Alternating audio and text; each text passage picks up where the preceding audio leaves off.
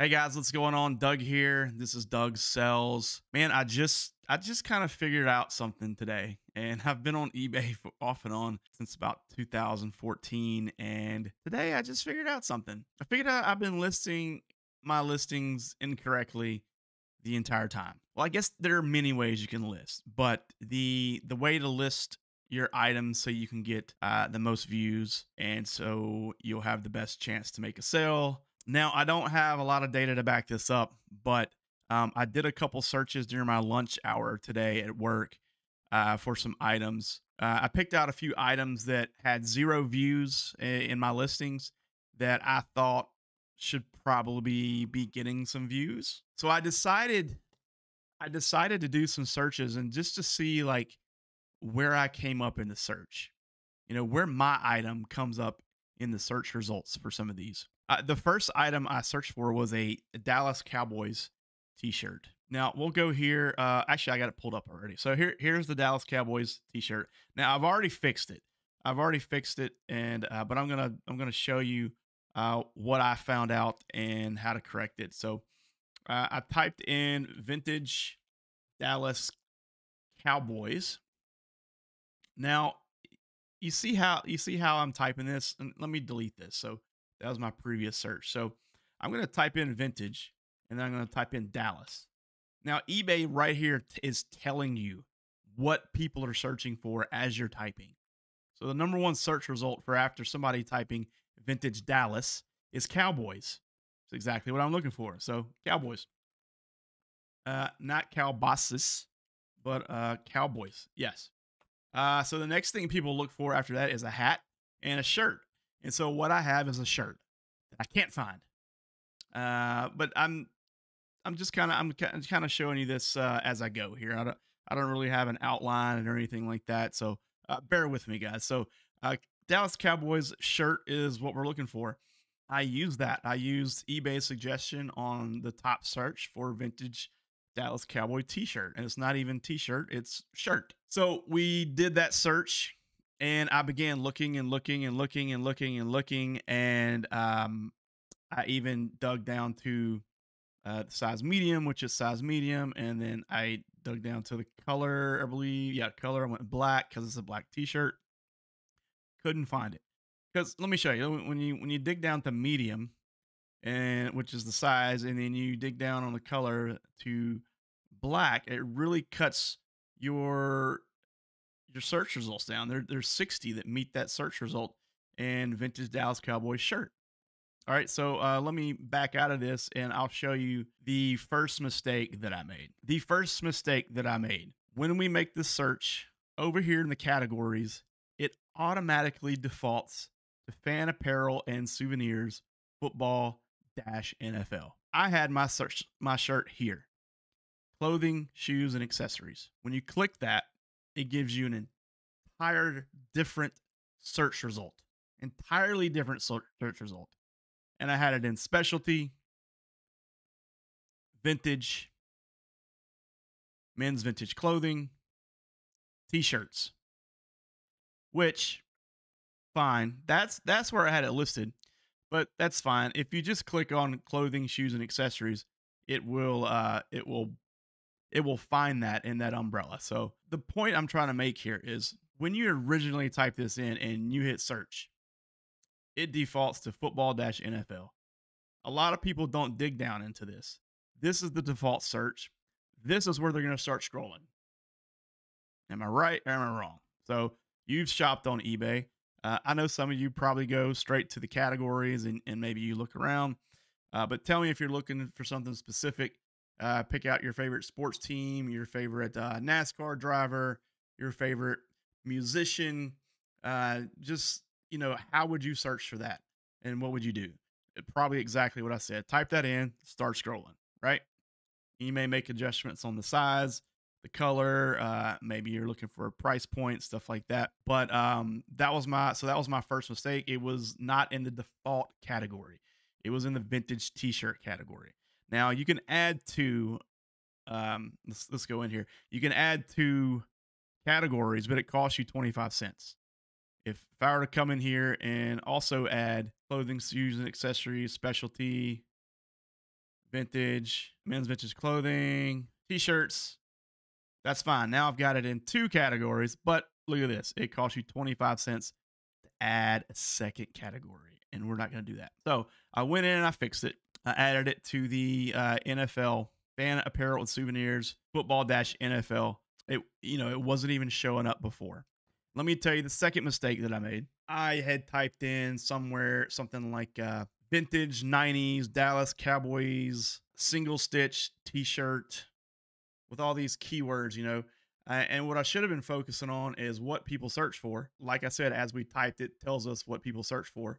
So vintage Dallas Cowboys shirt, to me, in my head, I thought, man, that should be the biggest, the first catchphrase in my title to maybe have my best chance to show up in search. That's what I did.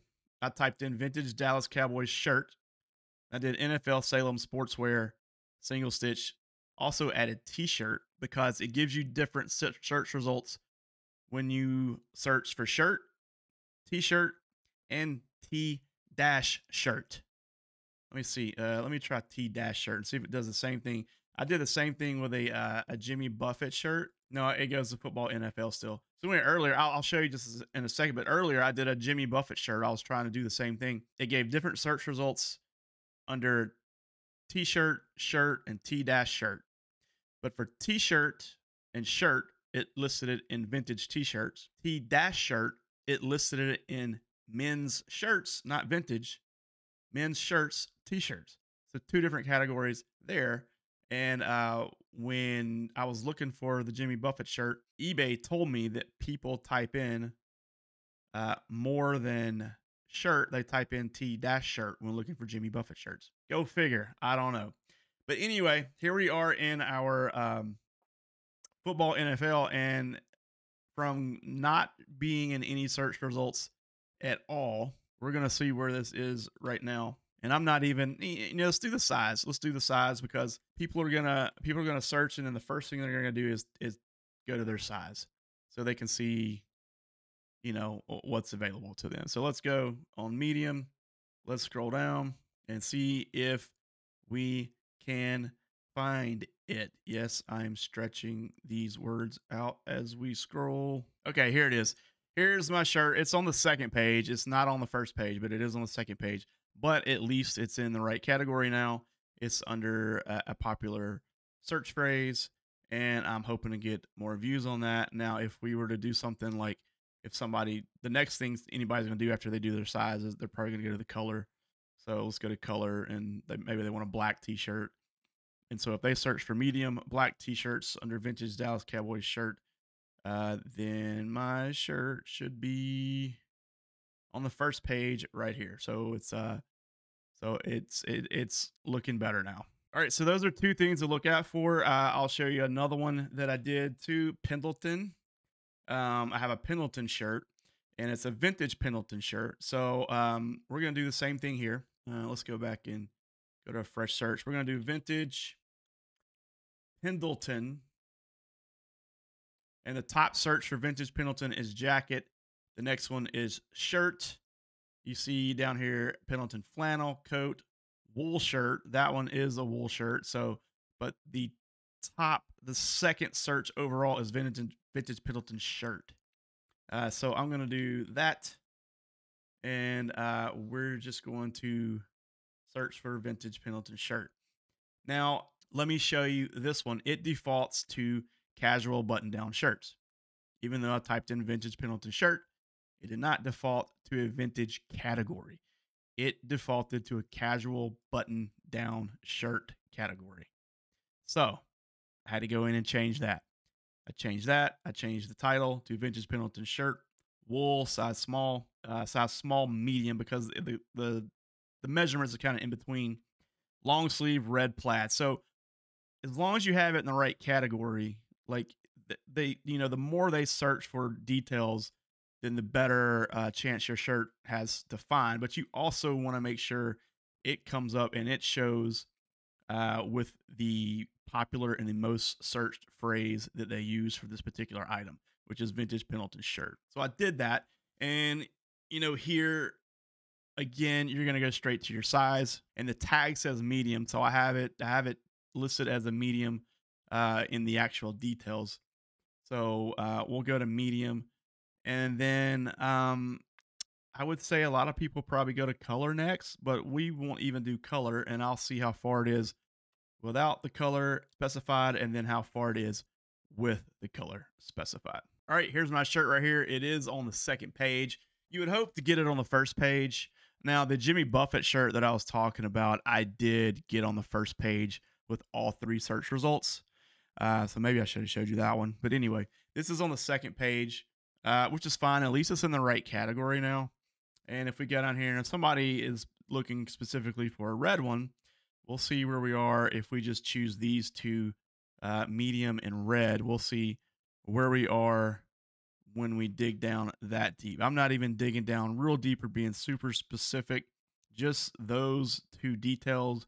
And I want to see where I am, probably on the first page somewhere. Yep, there it is. First page. We didn't even have to scroll down that far, and there it is. So I'm hoping to get more views on that one. All right, so those are the tips I have for you guys. So when you're doing your research, research the top keywords and the top phrases that eBay suggests for you. You know, it's you can apply. I'm doing it for clothes. I'm sure you can apply this to anything you're trying to sell. Watch out for the keywords and key phrases that eBay suggests to you, because that's what people are searching for. Use those key phrases. 2, watch out for the default category that your item goes into when you search for that key phrase. Like, I would have never thought a vintage Pendleton shirt would have been in the non-vintage casual button-down shirt category. And let's do one live. I want to do one live. I just want to pick a random, and maybe you're sticking around just because you want to see if this actually works. But I'm going to do it live. I'm going to pick just a random item out of my store. I'm going to go look at my items and sort them by views. I have, like I said, I have a bunch of views, a bunch of items, that have no views. And so we're going to do this. And there we go. So this is one of the very first items that I listed when I started reselling again. So we're going to use that one, just vintage Ole Miss Rebels. How about that? Let's open it up and go to edit. Okay, I probably could have done a better job with the pictures on this one, but you learn as you go. So what I want to do is let's search for vintage Ole Miss, and the absolute first thing that comes up is shirt. So we're gonna type in shirt, and that's all it's giving me after shirt. So anyway, let's type in vintage Ole Miss shirt, because that is the top search category, search phrase for the item that I have. So we're gonna search. All right, here we are now. It defaulted to the all category, which is, I guess, kind of what you want it to do, I guess, because like I've got it listed in vintage t-shirts, and so there you see clothing, shoes, and accessories. So that's where it would fall. I don't know if it prioritizes these categories or not. If anybody knows that, I would love to hear that. But we're gonna keep on researching and see if we can find this. So it's a size XL. So we're going to do XL. All right. So there's 2,100 results. I'm gonna do a search real quick to see how far down my shirt actually is, and then I'll let you know what page it's on, and we'll see if we can improve that. Now I'm sitting here scrolling, and I'm seeing all types of different teams. So I'm a little confused of why all these different teams. I see Purdue, Princeton, Duke, UNC, NC State. I see all these different teams showing up under vintage Ole Miss shirt. This is weird. No wonder like my shirt hadn't gotten any views since I listed it, because if somebody searched for vintage Ole Miss or vintage Ole Miss Rebel shirt, it gives you Ole Miss Rebel shirt and everything else. Let's search for gray because it's gray. Okay, yeah. So I dug down to XL and gray, which my shirt is, and my shirt is nowhere in search results. So we're gonna see if we can try to get into the search results. So we're just gonna go with the what eBay says. So vintage Ole Miss shirt. We're gonna type in Colonel Reb, because Colonel Reb is no longer around anymore. Vintage Ole Miss shirt, Colonel Reb, gray, size XL, 1990s. All right, so it's in the right category vintage clothing, but I'm almost like want to know if it prioritizes these categories from top to bottom. Like if it looks through all the categories first, you know what I mean? So we're gonna do that. We're gonna do some live testing right here. Guys, this video may run a little long, so I apologize. But I think if people didn't realize that these are things that you look for, then I hope it helps somebody. So it's definitely helped me, and I definitely have my work cut out for me now because I have to go fix my entire eBay store. Okay, it has been revised to the search term that they suggest: vintage Ole Miss shirt. Then I put Colonel Reb, gray, size XL, 1990s. All right, while we're waiting for the database to update, like it takes about 5 to 10 minutes for that to update, we're going to pick another shirt out and see if we can do something very similar. We have 0 views on all these shirts. Look at these. It's probably best to do like a sports shirt or something like that. Okay, this Jeff Gordon shirt right here. Vintage Jeff Gordon shirt, right? This is kind of crazy that this thing has not gotten any views yet. It's like a double-sided Jeff Gordon shirt. These shirts are very popular. I don't understand why this thing hasn't gotten any views yet. Literally, since the whole time I've listed it, it's probably gotten 2 or 3 views in the 3 months that I've been listing. So let's do a little bit of research on that. I already see a problem. I don't know if this is a problem or not, but there's a space right there, an extra space. I don't know if that causes a problem or what, but let's just go up here and let's type in vintage Jeff Gordon, O-N, O-N, yeah. Vintage Jeff Gordon, yeah, O-N. And it's shirt again. Vintage Jeff Gordon shirt. And let's look down here. There's all over print. That's not all over though. That's double-sided, but it's not all over. So vintage Jeff Gordon shirt. And so we're going to do a search on that. So here we are. What's our size here? Size is going to be 2XL. So we'll dig down to 2XL. Because somebody's going to look for their size. 455 results. Let's see if we can find our shirt in these results. Okay, I just searched through 2 pages of shirts, and my shirt is not in the most popular search phrase for vintage Jeff Gordon. And when you're trying to resell, to me, that's a problem. So what we're gonna do is we're gonna go in and we're going to prioritize the category, the first category listed, and we're gonna see if that works. So sports memorabilia, fan shop, and sports cards, and then it's NASCAR fan apparel and souvenirs. So let's see what comes up. Yeah, here it is, racing NASCAR. So we're gonna do that. We're gonna keep it vintage t-shirts in my store. So we're gonna go 2XL. Products a shirt. Driver is Jeff Gordon. It's Chase Authentics when we get there. Team, I don't know what team it is. Just looked it up. It's Hendrick Motorsports. It's Chase. They got it right there for me already. Player, Jeff Gordon again. I don't know why it's wanting that again. It's a men's shirt, it's black. And we're gonna skip that. And let me finish this. All right, now we're gonna change the title. So vintage Jeff Gordon shirt. That is the phrase we want to use. And so after that, we can use whatever we want. I'm going to use the phrase double-sided. Night Warrior, black. We're also going to put the term t-shirt in there. So we'll have shirt and t-shirt. This is from 97. So we'll put 2XL 90s. All right, that looks good. So we got it in a different category. You got it in the NASCAR category, which I'm thinking these categories might be prioritized. I'm just not sure. We'll figure that out. Or if somebody knows, please tell me. And we're going to go ahead and relist this and revise it. Meanwhile, let's check on our vintage Ole Miss shirt. So we'll type in vintage Ole Miss shirt. Now it's giving me something different. It's giving me hat. Oh, no, there it is. There we go. Vintage Ole Miss shirt. And we're going to go to XL because it's an XL. People are going to look for their size. And let me just, without digging down any further, let me just see if it's on one of these pages. This is 2,100 results. Like I said, there's other team names on here, other teams for some reason. So Let me just dig down deep in here and see if we can find it. Okay, here we are. We found it. Here's my shirt. This is on the second page. It's on the second page of the vintage Ole Miss shirt. So at least it's showing up now, right? So, but I don't like all these different. I don't like all these different colleges in here.